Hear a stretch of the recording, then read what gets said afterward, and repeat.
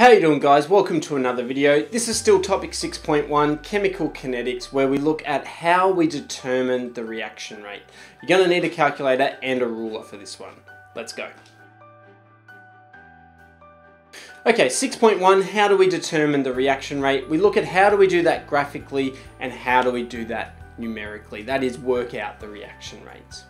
So the IB applications and skills is we need to analyze graphical and numerical data from rate experiments. We need to calculate reaction rates using tangents, which I'll show you. And then students need to be familiar with interpreting the graphs of concentration versus time and mass versus time or volume versus time. So let's first have a look at calculating the rates of reaction from a graph of a concentration versus time.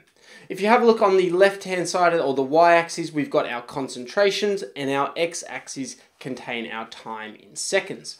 The one on the left is the concentration of reactants. The one on the right is the concentration of products. And we can see that the reactants goes down and the products goes up. So the question is, calculate the rate of reaction between 10 and 30 seconds for both graphs. So what we need to do is go on and look at the points on this graph and then apply our rate formula. Now, our rate formula is the change in concentration of a reactant or product over time, and we never want to have a negative number for a rate.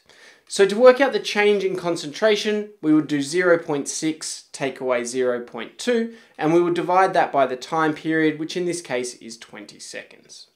So doing that calculation, we have 0.02, and now I need to have a look at my units. Well, my units for the concentration were mole per decimeter cubed, and my unit for time was second. So it's mole per decimeter cubed per second. Now that is consumed. Our reactants are being consumed, but we wouldn't put the negative there because we never have a negative reaction rate. For graph number 2, we need to do the same thing. So we go and find the points on the graph at 10 and 30 seconds, and then we can work out the average rate. So the rate is equal to the change in concentrations of the products divided by the change in time. So the change in concentrations of the products for this one was 0.8 take away 0.3 divided by 20 seconds. So we have our rate as 0.025, and again the units will be the same because we're working in mole per decimeter cubed and seconds. Now describe and explain the shape of the graphs. Well, if we have a look at the reactants graph, the first thing that we noticed is that the reactants are decreasing. And it's decreasing fastest at the start of the reaction because we have a greater concentration of reactants. As we go along the graph, we can see that those lines start to flatten out. As the concentration of the reactants decreases, so does the rate of reaction. So as the rate decreases, as the concentrations of the reactions decrease, that's because they're being used up. Our reactants are being turned into products, so there's less of them.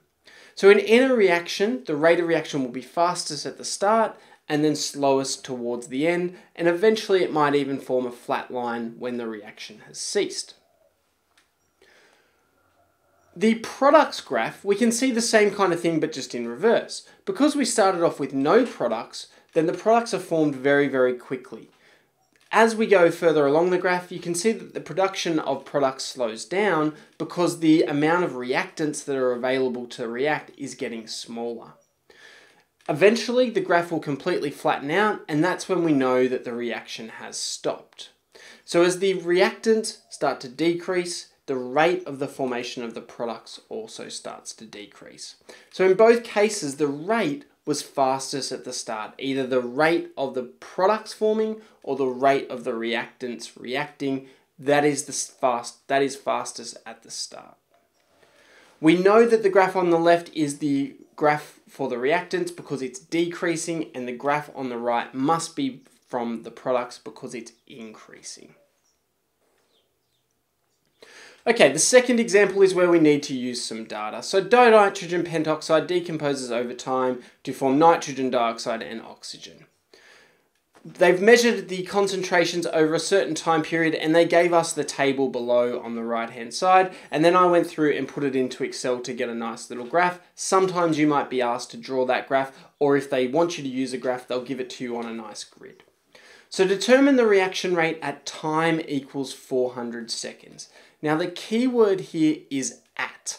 At 400 seconds means they want you to draw a tangent at that point on the curve. So what we need to do here is get our ruler, find the location of the point at 400 and draw a really good tangent at that point. Now my tangent, I'm going to try as best as I can. You'll probably be able to do a better job if you've got a bit of paper, but I've tried the best I can here.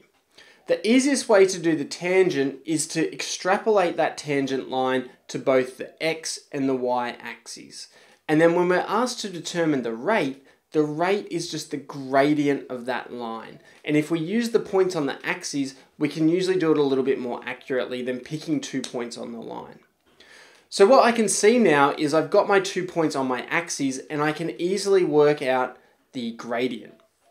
So by finding the tangent at 400 seconds, I'm now in a position to work out the rate by doing the change in concentration over the change in time. So I can see here that the change in concentration has gone from 0 to 2.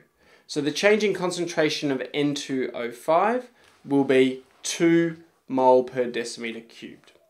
And then the time, well, the time started at 0 and is now 400. So our change in time is 400 seconds.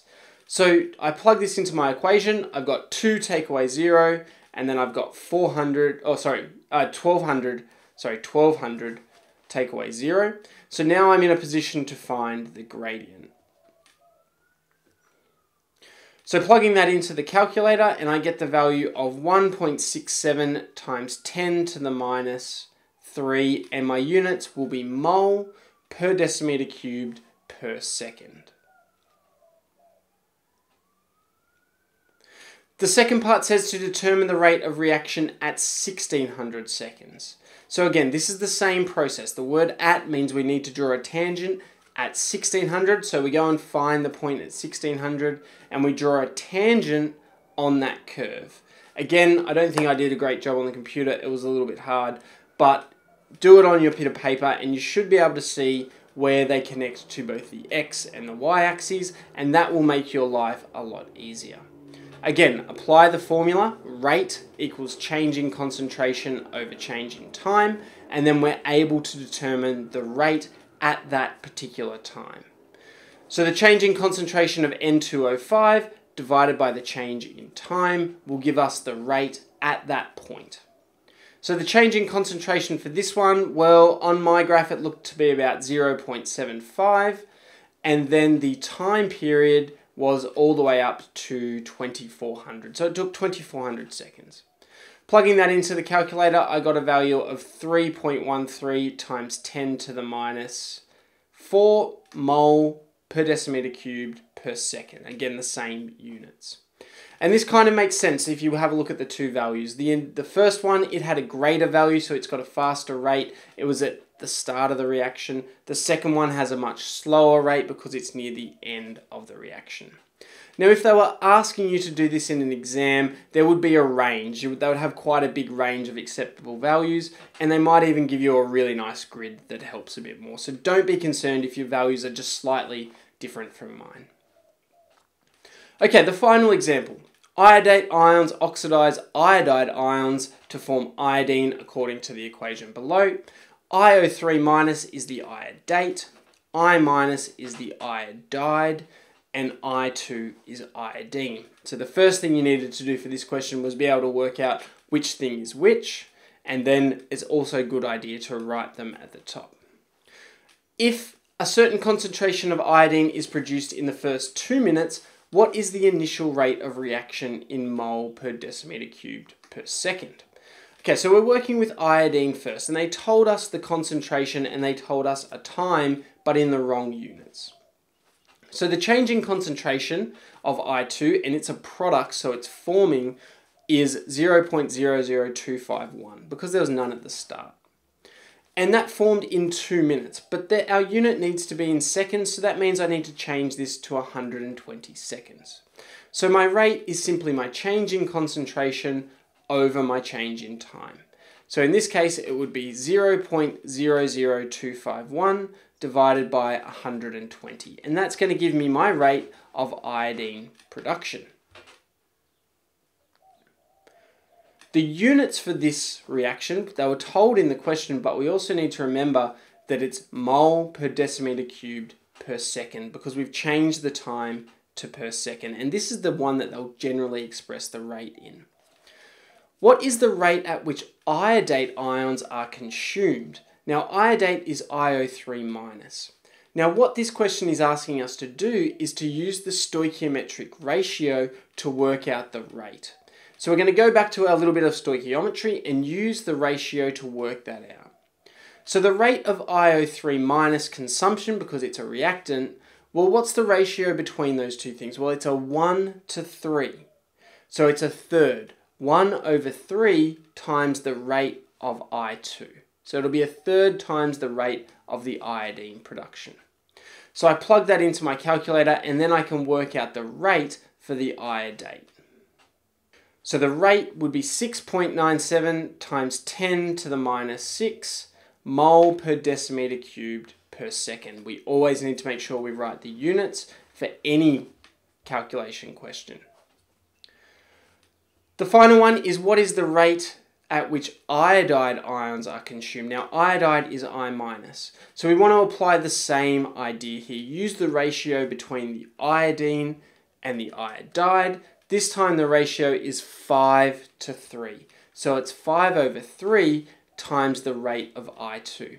Now I've kept using I2 here because that was the one they asked me to find first, and I kept the number in my calculator so I didn't have any rounding errors, and I would only round at the very end. So working that out, the rate of I- consumption would be 3.49 times 10 to the minus 5, and the units will be the same, mole per decimeter cubed per second.